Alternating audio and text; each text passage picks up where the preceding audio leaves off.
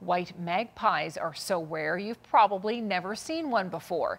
There just happens to be one, though, lurking around the CTV station. It's been here a few months and we finally caught it on camera.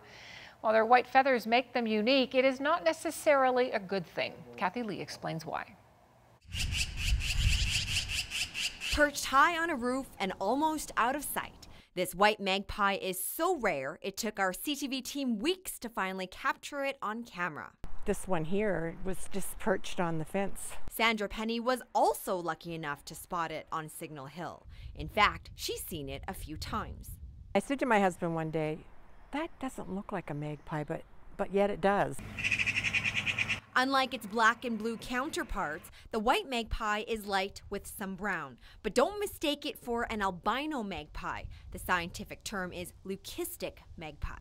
An albino bird you would see would have the pink eyes, the complete lack of pigment, and the birds, the magpies that you're seeing, they do have a bit of that melanin, that darker pigment. The birds just don't have the ability to disperse the pigments to all of its feathers. And because it's a recessive trait, there's a small chance it will be passed on to offspring. But although the condition is rare, many other animals, such as lions, giraffes, monkeys, and turtles, experience it as well. While the white coat makes them stand out, sometimes that's not a good thing. It's not an advantageous trait for a black bird to have bright white feathers. It makes them a lot more conspicuous. As long as there are no predators lurking, a conspicuous magpie is a treat for bird watchers. Well, how does it feel that you are maybe one of very few people who've ever seen one like this? Pretty good.